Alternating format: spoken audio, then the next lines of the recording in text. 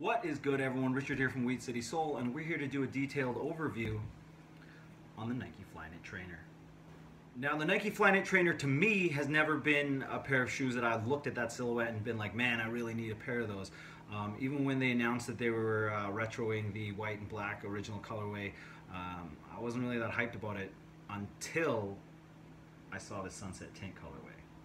This shoe in this colorway is absolute fire, and we're going to take a detailed look at it. So first and most obviously is the Sunset Tint shade on the back portion of the shoe. Sunset Tint is essentially just a really light, really soft pink color. It's very similar to that Arctic orange that Nike has been dropping on a few colorways as well. But it's a nice subtle color that does really pop actually in real life. Some of the pictures make it look a little dull. Even on video it doesn't show up quite as vibrantly as it does in real life. It's odd. In real life, it's a really soft pink, but it still pops a lot, and I think that's really great. Moving forward on the shoe,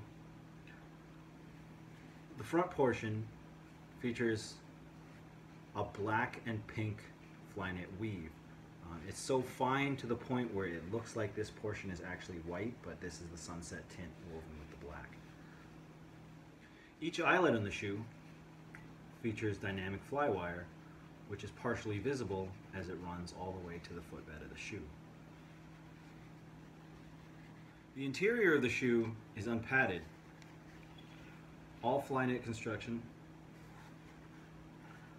Nice thick Flyknit tongue there. I'll go into a little more detail on that in a bit. There are padded versions of the shoe. I'm kind of glad that they left the padding out. I tend to wear my Flyknit shoes without socks a lot of the time. I don't wear sandals or flip-flops, so I'll wear Flyknit shoes without socks to get that breathable, airy summer feel. And I think that works a lot better without the padding in the heel on these. So I ended up going true to size in a 10.5 in these guys. I was a little worried about that because I went half size up in the Flyknit Racer to an 11 because the 10.5 just was not working.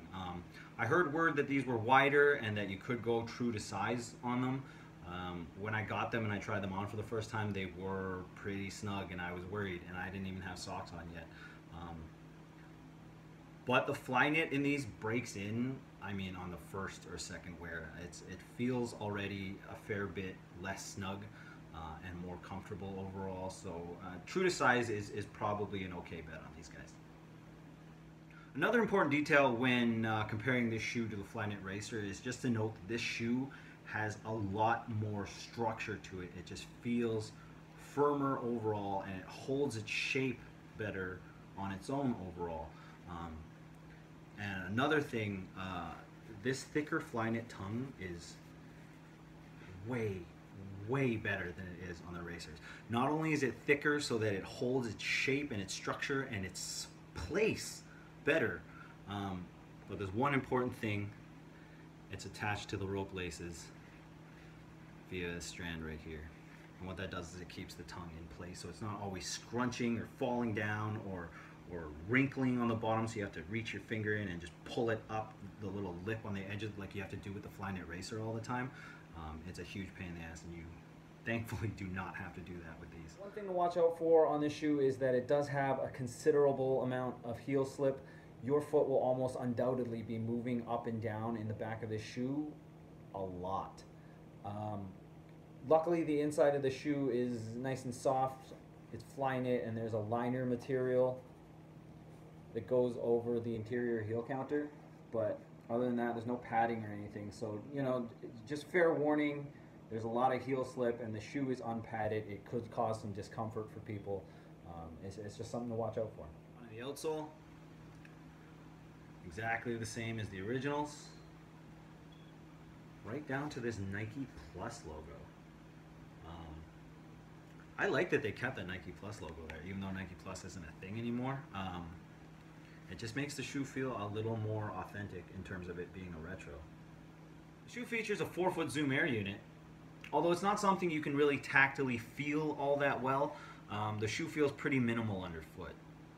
Overall, I'm pretty pleased with the shoe. I've worn them out a couple times to do errands. They're comfortable, they're lightweight, they're breathable, they work for exactly the reasons I purchased them for, and I think they look great. This is a really stylish sneaker, and we're going to give you guys some on-foot looks in a second here too. But overall, I like the shoe a lot. I don't know about y'all, but I'm fine. What you wanna do, what you got in mind? Would you mind if I rode my bike for a little while? It seems like we're all getting farther away from the good old place that our mama stayed. Would you mind if I rode my bike for a little while? You stayed round the block from me. Back then it was a very long walk for me. And we're all getting farther away from the place that our mama stayed. And it's feeling good. If this review has been helpful to you at all, please comment, like, and hit that subscribe button below. It really helps us out. And don't forget to follow us on Instagram at Weed City Soul. Until next time, guys, I'm Richard from Weed City Soul, and they're just shoes.